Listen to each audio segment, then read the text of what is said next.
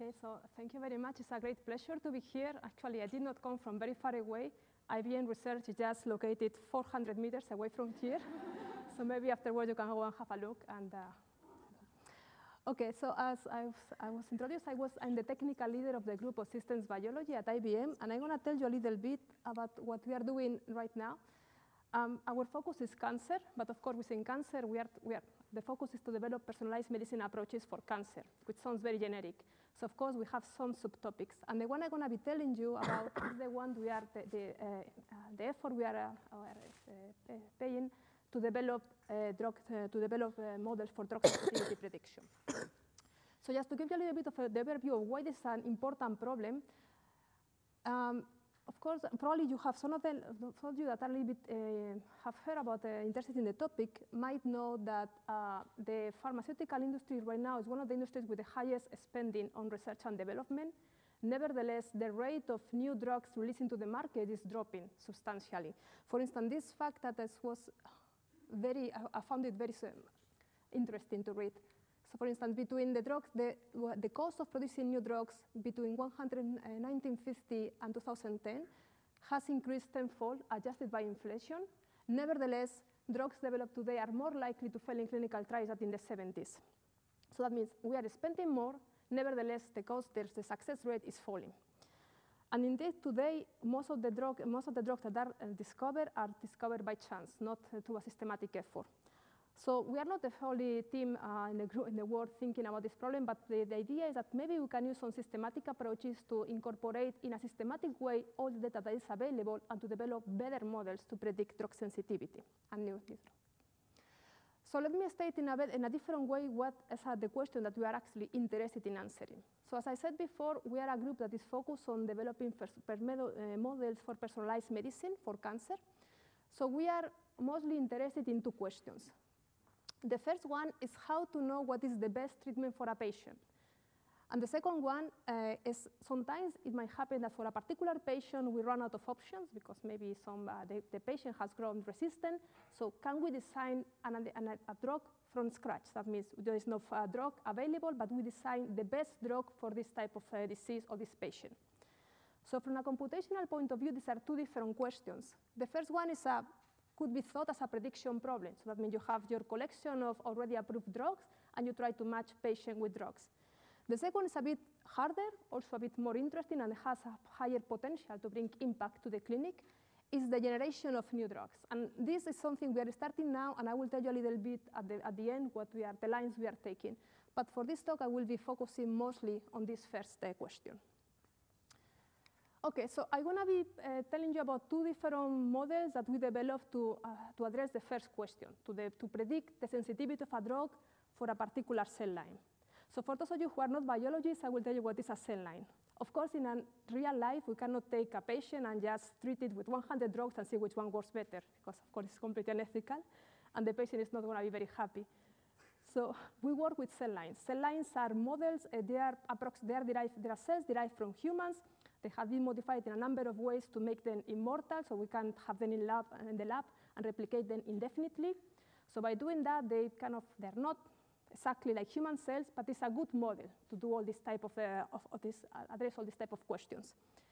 So working with cell lines, the question that we try to address is, given a drug, this is a collection of different cell lines, and we try to predict drug sensitivity. And drug sensitivity is measured with this score, IC50 value, which tells you what is the concentration of a drug that you have to give to have an effect on half of the cells of your experiment. Okay, and also I will tell you a little bit about the data. The data we are using is publicly available data. We have been working extensively with this data set, GDSC, which stands for Genomics of the Drug Sensitivity in Cancer. This is a public resource. It's very comprehensive. It includes information about around 1,000 cell lines, for which we have all type of molecular information.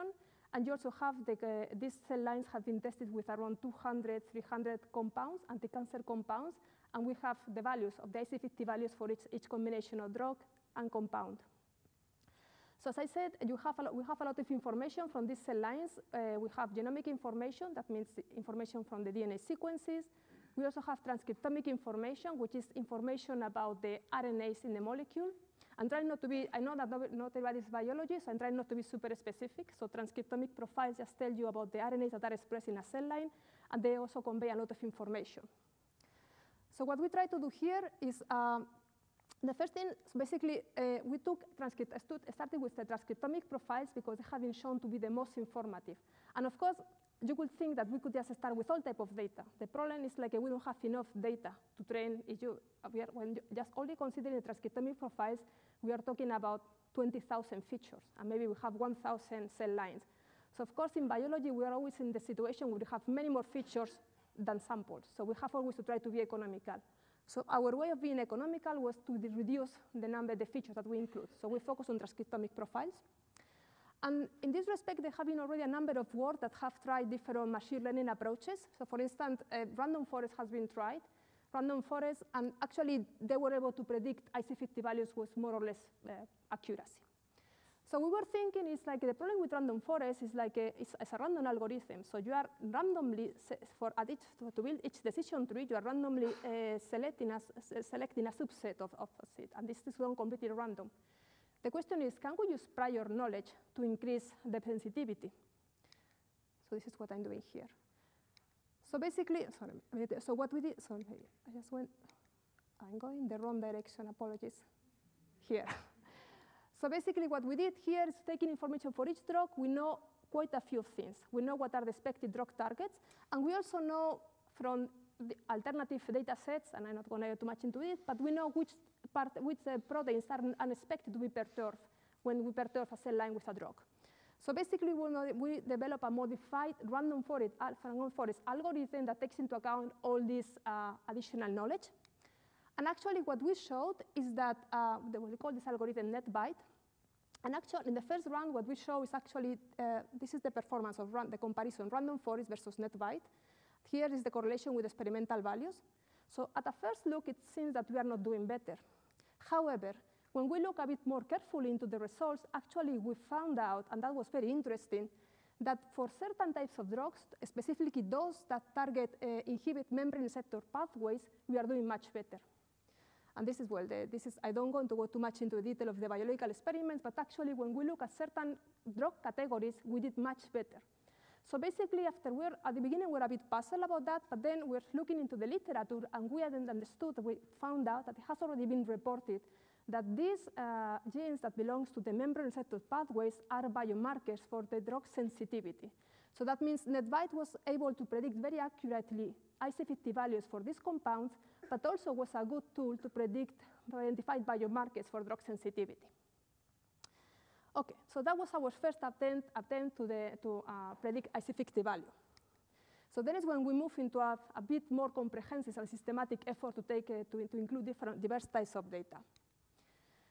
So here, we're having learned the lessons about NetBite. We have learned that including prior knowledge and transcriptomic profile help us improve the prediction for certain drugs. So the next question we ask ourselves, okay, what if we add even more types of the information? So in this case, I mean, in the previous approach, we're completely disregarding the chemical structure of the drug. So here we said, what if we include the information about the 3D structure of the compound? And in order to do that, we do it, of course, because now data becomes a bit more complex, we decided to use a deep learning approach. So basically here, we have 3 layers of information. We have, as before, the prior knowledge about the drugs and about the molecular interactions within the cell. We have still the transcriptomic profiles, but now we have this information about the drug structure. And we want, again, to predict IC50 values. So, okay, I don't have a lot of time, so I'm not going to go too much into the details of the model. I'm just going to tell you that we have basically the way we structure the networks. We have 2 modules. The first one that codes for the gene expression component, that basically here we first prioritize certain genes, because as I said before, we have too many features. And then we have interested an encoder that somehow compresses the expression profile of this gene to make it more amenable to computation. And this is the part that is more novel and, in my opinion, more interesting. Here we are introducing this 3D structure of the drugs, and then we are testing different. I went again to the wrong slide. Sorry. So here in this module, we're digesting the 3D structure of the drugs. And here we try different encoders, so different ways of digesting this information in order to maximize the prediction accuracy. So without going too much in the details, we tried attention encoders, convolutional neural networks, RNA networks, and we also developed our own multi-scale autoencoder. The important thing is that we experimented with several approaches that based on attention mechanisms. That means once the network is trained, you can go back and try to see what were the most informative patterns to make a prediction. So just to give you a little bit of results, actually our own developed multi-scale convolutional attentive mechanism was the one that performed better. But maybe better that showed you that we did better, which of course we did, otherwise I would not be here. Maybe I can show you a little bit about the part I'm talking about attention, because I think this has a lot of potential for the clinical applications. So as I said, once we have trained our approach, we can come back and try to look at the network. Okay, tell me which features were more informative. And we can do that at the level of the drug, but also at the level of the gene. For instance, at the level of the drug, these are an example of two drugs that they are officially approved drugs by the FDA, and they are both used for the treatment of leukemia. So these two drugs, I don't know if you can read the labels, but they are exactly the same except for one atom here, where here you have a nitrogen, and here you have a sulfur. So we put both drugs in the same leukemia cell line through Pacman, and then we ask here, what you see color is the attention that Pacman paid to each component. And as you can see, Pacman rightfully picks the components that are different. So these are the ones that, according to Pacman, were more informative to distinguish the IC50 value. And this is as we expected. These are the difference between the drugs, so this is the part that should be picked up. We can do the same with genes. Also, we can ask Pacman to tell us, okay, so now you have predicted this sensitivity on this leukemia cell line. Tell me which genes were informative. And again, we pick up genes that are important for leukemia. So again, this makes sense. The other thing I wanted to tell you about Pacman, everything that we developed at IBM, at least in my team, we made it available to the scientific community as a free web service. So this is, Pacman also have the service. You can register for free. You just need to create an account. And then what you can do is that you can create, basically give a compound, select a cell line, and then you will get this type of prediction with attention scores. Okay, so I'm running out of time, so I just wanted to mention very briefly, and apologies for the brevity, what we are doing to address the second question, generate prediction of new compounds. So maybe I will just focus in this slide, and then I try to explain what we are doing. So of course, predicting, it's very good that we can predict the sensitivity of a cell line and a compound, but in some cases we might not have the right compound for a cell line. So the next question we want to address is how we can predict a completely new compound from scratch. And for that, we are currently thinking about using reinforcement learning. So just to give you a super brief introduction about reinforcement learning, in reinforcement learning, you have an agent and environment. The agent performs some actions in the environment and gets a reward that could be positive or negative. And then the reward is maximized through iterative stages, and the goal is to perform a complex task. So the way we are thinking right now is we have our agent would be a generative model that in silico synthesizes new drugs. These drugs can be tested through Pacman to see whether they work on a cell line or not. And then depending on the sensitivity, the efficacy, and keep going to the wrong slide, sorry. Depending on the efficacy, we get a reward. Positive if the sensitivity is good, negative otherwise. And then we iterate through many processes, and eventually you generate a complete new drug that hopefully will be maximized for this cell line. Okay, so with that, I think I'm running out of time, so I would like to wrap up. So the challenge, I hope that after this talk, you are aware of the challenge of generating, well, first of all, of matching patients and drugs, and the second challenge of generating new compounds for cancer or many other diseases for which there are no treatments right now. I have briefly spoken about two different projects. The first one is where we have used machine learning and deep learning to ingest massive amounts of data and try to predict drug sensitivity. The first one in NetBite, we found that we outperformed random forests for certain drug families where the genes are informative biomarkers to predict drug sensitivity. And the second one, Pacman, is a more comprehensive approach to encapsulate different types of data. So we include prior knowledge about drug targets and the molecular interactions within the cell. We include transcriptomic profiles, but it could be extended to include other types of data. And also, we include information about the structure of the drugs. And the important thing is that really just we can interpret the results. We can see which features were informative to make the prediction. And this is something we are starting right now, but I think it's very promising, and I think in the future we will be able to design our own drugs for each particular patient and each particular disease. At least this is my dream. And with that, I will show you that all they have done is in the archive. So you are curious about our methods. Yes, I encourage you to visit our webpage and look at other projects we are working on. And also, I want to be around. So if you have questions, please feel free to drop by and talk to me. Thank you very much.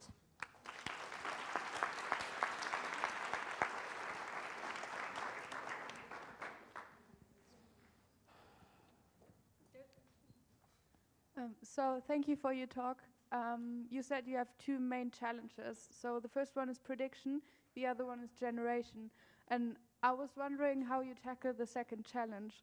So where do you get your data from? And do you also include data like nutrition of the patient?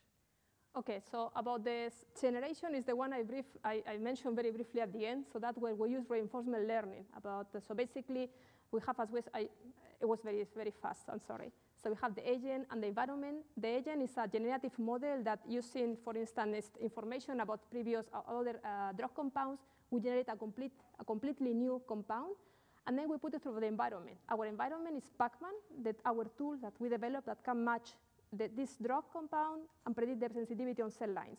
So if we do better, we get a positive reward. If we don't do good, we get a negative reward. So that will be the part where we are trying to generate new compounds. Now, you also ask a very interesting question about in lifestyle. Definitely, you're right. I think what we are doing right now, I think it's a good direction, but it's still limited because we only consider molecular information from the cell line or from the drug and some prior information. Definitely, in drug response, there is a lot of factors that come from the environment. Unfortunately, at this point, we don't have massive data sets where we can include this data. And the problem, this is a recurrent problem in biology, in systems biology. We have many good questions, we have many data sets, but many of them are still not publicly available. So I think you are asking a great question, and at this point, I don't see how we could try, with the data we have right now, how we could address this question, but definitely something that we have to address at some point in the future. Thank you. I've rather a request for clarification than a question. So the environment of this reinforcement learning approach is like kind of all drugs available, right? It's all? All drugs. Like I'm transversing or navigating my model through the space of all potential drugs, right? So the environment here will be Pacman. So that means once we have trained Pacman and we train it with the data that's available right now for this collection of cell lines tested on this collection of compounds. So once we have trained Pacman, we can generate a new drug. And of course, we have to focus on a particular cell line. And then you test this new generated compound on this cell line. So our environment is Pacman that's trained on publicly available data. Okay, and is so that your question? Pacman is also returning the reward, Pacman will tell you how well or how bad you are doing. So if you do well, you can transfer this sensitivity prediction into a score. If your sensitivity for this drug is very sensitive, is very efficacious in this cell line, you get a high reward. If you don't do anything on this cell line, you get a bad reward. So the Pacman gives you a sensitivity prediction, but this is immediately translatable into rewards. Okay. Hello. Thank you so much. It was a very interesting talk. I had a question regarding, so you're using gene expression as the features. So have you also tried using other molecular features, for example, copy number or point mutations? Can you comment on that? So this is something we have definitely thought about it because it makes sense. The more data you use, the better your model should be. The problem is having enough data to train. So because only about gene expression data, we are talking about 20,000 features. If you start now adding copy number alterations, somatic mutations, epigenetics, you can get into the 50,000 features easily. And then you have only 1,000 cell lines and 200 compounds. So at some point, you run into the problem of having too many features. So we focus at the beginning only on transcriptomic data because there have been some studies that have shown that they have superior predictability. But definitely, we are still investigating other ways of including other types of data. So I think you are pointing to the right direction.